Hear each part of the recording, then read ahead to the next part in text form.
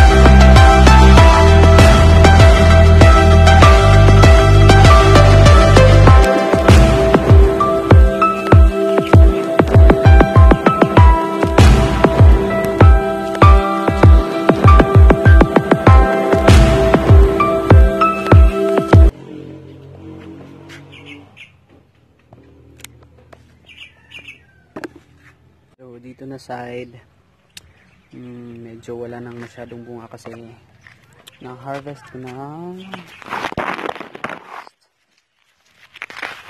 last time. Kaya ito na lang, nataroon po palang natira. So, tingnan. Ito ang ganda ng aking strawberry. So, pwede natin itong gawing shake, kainin ng raw, or pwede natin i-flavor sa mga ice cream or ice candy. So meron natin mga fruits na which is rich in vitamin C. So, diba? So, sa pagtatanim naman po ng strawberry, yung ginagawa ko soil mix is 50% coco peat at saka 50% na regular soil, or pwede rin natin gamitin yung mga garden soil. So pwedeng or pwede natin mag-discover ng mga ibang-ibang mixing ng soil para mas maganda yung ating strawberry. Pero itong sa akin is medyo maganda nga. Pero yung taste nito is hindi siya masyadong matamis kasi yung iba kong breed is nasa nasa nursery pa, pinaparami ko pa. So ito yung mas maraming bunga at saka madaling patubuin. Iwan ko lang kung anong variety nito kasi bigay lang to sa akin. Okay.